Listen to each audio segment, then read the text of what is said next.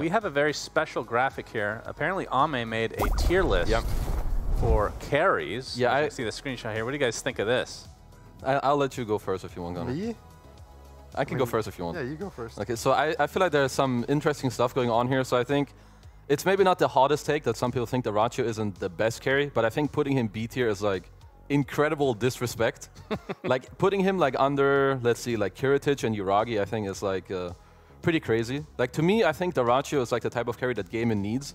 In my opinion, he's an S tier carry when he gets to play from ahead in an aggro type of style.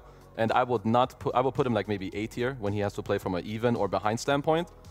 But I think a lot of the, like just having this type of tier list, I feel like is pretty funny. I do agree with the Yatoro like up there and like Skeeter on the fringe in between. Then again, Yatoro put himself in between S and A and he's out and Dyrachyo is still here. So I thought it was just, I think it's sometimes pretty funny just to like look at tier lists and what people think.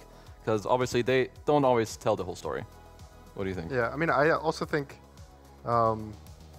it's just like everyone's A, right? I feel like he just kind of put most of the carries, and he probably just doesn't know Yuma, because it's like Yuma's first big LAN. Yeah. He was at the other Bepin with Nigma, but Where would you put Yuma?